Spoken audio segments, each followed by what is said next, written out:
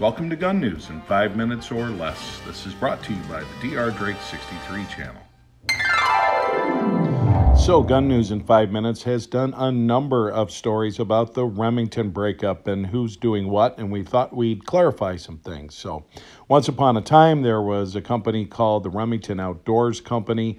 This had spawned from a group that was called the Freedom Group. Love it when they use names like that. That company was purchased by Cerberus Capital Investment Group.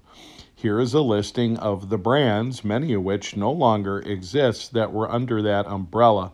And all of these went flying different directions when Chapter 11 hit. The most profitable part of all was the ammo division, and that has been purchased by Vista Outdoors, which is a company that owns, among other brands, Federal Premium. The Marlin brand, which has been around for a long time and is a storied rifle brand, was purchased by Ruger. We've also discussed that extensively. And the Remington Rifle Company is no longer a thing.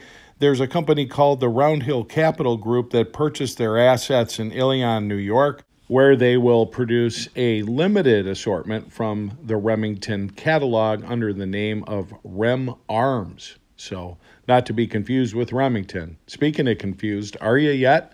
A lot of the comments I receive are from folks who don't understand why anybody would start or restart a gun manufacturing concern in the state of New York. Well, the biggest reason is they have an established plan and a skilled labor force, and their plan is to have firearms on dealer shelves by hunting season. Me? Well, I'm just going to go ahead and continue to shoot my Remington-made Remington and my Marlin-made Marlin, and just to confuse you some more, my Remington Rand. This has been Gun News in 5 minutes. For updates, please click to subscribe.